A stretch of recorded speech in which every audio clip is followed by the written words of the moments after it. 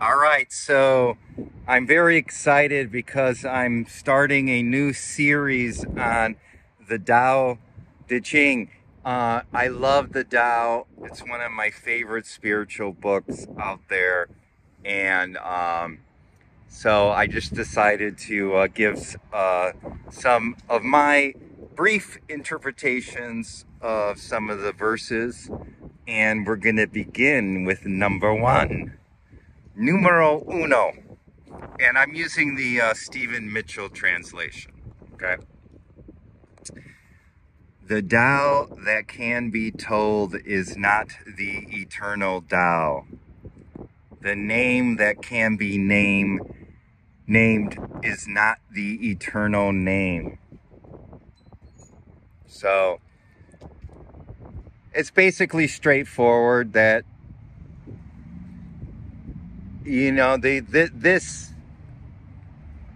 this life, this Tao, everything, the invisible behind it, the world of form and the formless, right? See the birds, so that's part of this is the Tao. Everything, this is the Tao that's going on. The birds, me talking to you, you listening right now, everything that's happening in this beautiful eternal now moment is the Tao. Okay. So how can you label it, name? It's like, this is, we can name, like, this is a table, this is a computer, this is a person, right? So but we by naming something, you sort of diminish it. You sort of put it in a box, right? You sort of, you define it, right? And this, this existence is not definable. It's undefined. It's ineffable. I love that word. It's ineffable. Sure, and I use the now. I was very influenced by Eckhart Tolle's book, The Power of Now, and later on, Ram Dass. He uses the phrase "be here now." So I use the now. It's a good pointer for me, and for many people. But some people, it's not. But even by naming it the now, even calling it the now, is naming it, right?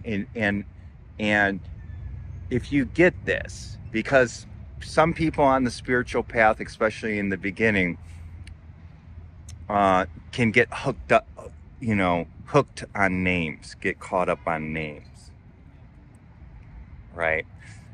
And the language that we use, it's important, but the Tao is beyond names, beyond labels, right? It just is, right? And that's a word, but it's just this. It's the isness, the suchness. So, of course, the first verse starts off with that, because it's sort of like I don't want to say a warning, but it's sort of like just letting you know that this is so mysterious,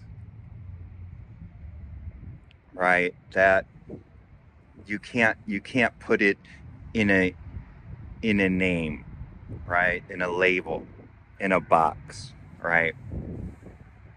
And then the ego could come in and say, well, and then this is, you just check out religions today and in the past, that this, you have to do this, the rules come out, this and this and this, to And, so those are egoic religions, right? Created by man. So the Tao is beyond that. The name that can be named is not the eternal name. I love it.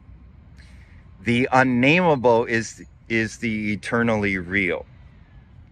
Naming is the origin of all particular things. So, what I just mentioned earlier, there's naming a backpack, naming a chair, right? Naming, color blue, cars, right? There's a train line, right? There's sound, there's a train coming. The sun is setting, right? The sky, trees. So I'm naming, there's birds. I think you could see it on the line. There's a truck. There's Jack Daniels, right? Spirits. There's the blue line, right? So we need, in the world of form, we need names. We need them to interact in the world, all right? To sort of navigate our way through the world. So naming is the origin of all particular things. Okay, now we're gonna go for a shift. I love it. Free from desire, you realize the mystery. I love it. So, and in a way, all of our sounds, all of the sounds, all of the five senses are part of the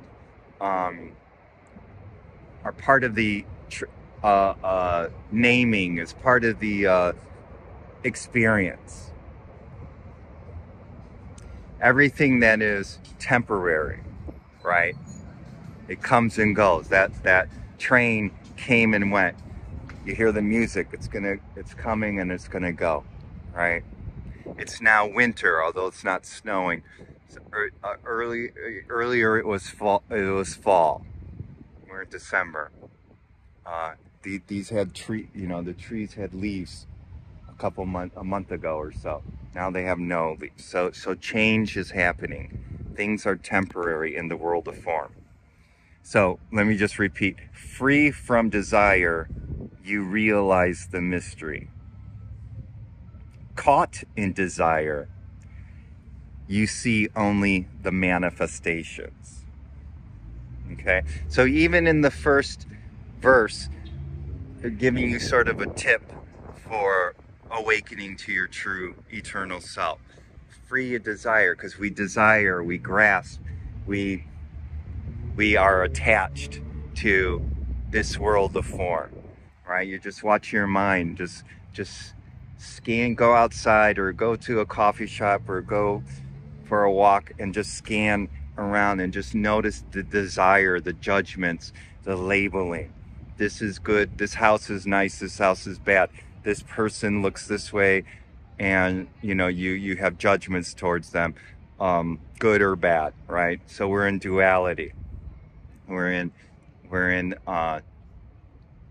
the world of duality and form in our mind. So we have desire. So free from desire. When you're free from desire, when you let go of desire, you realize the mystery. You realize the Tao. So already in the first verse, there is a spiritual nugget. Let go of desire. Let go. And I'm not saying all desires are bad, because there are some desires that are good. Going on the spiritual path, that's a good desire. Eating healthy is a good desire. Caring for the kids is a good desire. Blah, blah, blah, blah, blah. But we're talking about letting go of all desires, just to let go, not like just so that you could realize, so that you could realize the Tao, the mystery. right? Let go of desires and free. Be like a bird. Fly, right? Be free. You're free of desires, right? I love it. When you're caught in desire, so you're free. And when you're caught, you see only the manifestation. So most people are living in this world, like this world is it. Their mind, their thoughts about it, and this is it. Right? This is it. This is it. I'm caught. All my thoughts about that. And we're also talking, thoughts are also part of the manifestation of form, and past and future too. Past and future thoughts. Because only the now, or only right now, is the true, is the Tao. Everything that happened in the past doesn't exist, and the future doesn't exist. So, caught in desire, caught in attachment, judgment, in good or bad, in duality, you only see the manifestations, right? Yet, so now it goes deeper. Yet mystery and manifestations arise from the same source. And this source is called darkness, right? So the Tao here is using darkness, meaning the ineffable, meaning the Tao. You could also use lightness, light, whatever. It doesn't. It's just a metaphor for the ineffable. The mystery behind all of this, right? Source, consciousness, God, whatever you want to call it. But remember the name. You see, that's why the name can be tricky, especially when you begin on the spiritual path. So this could be very important when you're on the spiritual path, and to see how caught up you are in naming things, even spiritually. Even the path. The path could be this is this, and you could have this rigid rules about this path, right? Yet mystery and manifestations arise from the same source. So the form and formless, nirvana and samsara are one. It's all the one. It's all oneness, all unity, all the Tao. Right? This is it. There is no something is outside of the Tao. Right?